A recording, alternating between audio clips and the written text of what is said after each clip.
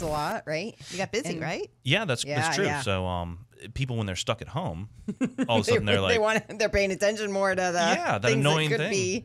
It's That been is slightly so annoying. true. Yeah, and that's probably what we've been a market we really got in touch with was the thing you've been staring at for a while. Now it's really cumbersome, and you know what? Some people are still able to work from home, and they're not going out. So all of a sudden the finances are there, and it's usually always a good way to spend your money is to reinvest in your property. That's not a Absolutely. foolish Yeah. way. There's more foolish ways to spend your money than making the property more high value.